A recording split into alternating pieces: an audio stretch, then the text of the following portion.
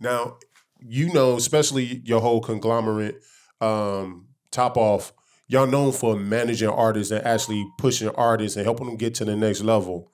And I know at one time you was managing Siani. What happened to that relationship? I don't. It's no clear answer to that. It's just I don't know. She didn't want to sign a contract with me. I don't know. She went her own way. Would she be fun? Because you usually don't do contracts, man. Yeah, that's exactly. And I tried to start it up, but she didn't want to do it. So you learned your lessons from Erica Banks. Exactly. Damn. Exactly. Like what was the lessons? Because I mean, shit, Erica. Well, I guess my thing is, what lesson did you learn from that whole Erica Banks experience? And now that you putting paperwork in people's life. I mean, Erica is a platinum selling artist. Yeah. Off of songs that she made while she was still Top Off Entertainment. Oh, damn. So, yeah, Busted was with us. When she made that, she was still Top Off. So, I mean, if I would have had paperwork on her, it could have been.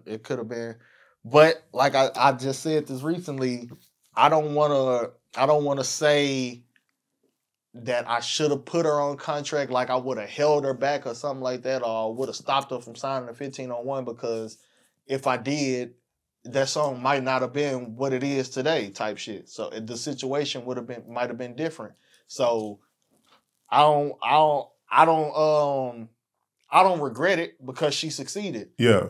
She succeeded, so shit. That's all I wanted in the first place. So I never say that I regret the decision.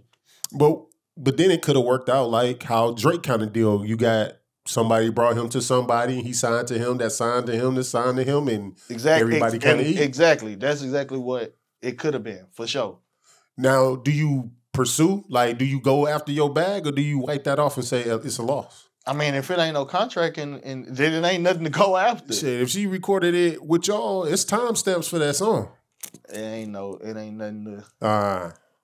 It ain't nothing to goddamn chase after. Got you. Because it was never no contract. There's no timestamp. There's no legal paperwork saying that she was Top Off Entertainment. She was just repping it. So there's nothing really to chase. Got you.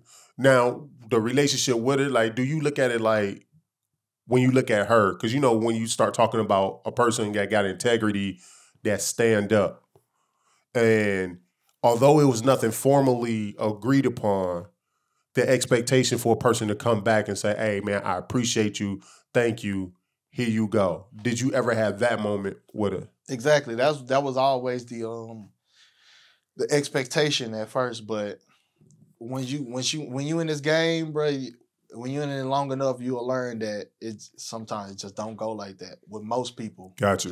That's pretty sure that's why a nigga made a contract in the first place, because it just don't go that way. Yeah. A lot of times, loyalty is not it's not a common thing. Is it? Do you agree with the statement that you could tell what type of artist you have once they get money, or once they get that fame, that success? Hell yeah. A lot, but also a lot of times, some people say like money change people, but a lot of times it don't be that. A lot of times, money changes the perception of the people around the person with the money. Gotcha. Type shit. The expectations and shit that they have for the person with the money, because I'm a person with money, so I know the shit around the people around, they expectations change once they feel you in a certain light. But yeah. Man, that's crazy. Like, and I brought that up because you see people kind of fall out with the artist.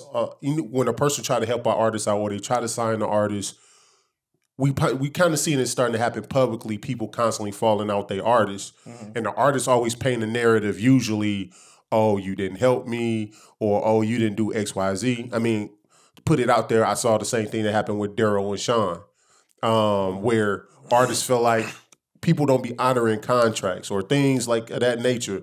Like, how do you go forward, like try to secure your artists and those who you sign to make sure they're comfortable and that it becomes a working relationship? Man, a lot of times you can't make everybody happy, bro. Sometimes they expectations be the complete opposite of what you told them type shit. Gotcha. So I mean, like with Sean and Daryl, that situation, I don't know what their situation was, but I don't feel like Daryl could say the things because we wouldn't even know who he was if it wasn't for Sean. Like he could have chose anybody coming out of jail or whoever type shit. Like I don't know, that should be. I feel Sean on that shit because sometimes like you could put a nigga in the spotlight just off your name. They can bank off your name and win off your name and they'll feel like, well, you didn't do this, so you a fuck nigga type shit. Like I feel it. Yeah. I feel it. I feel Sean on that situation.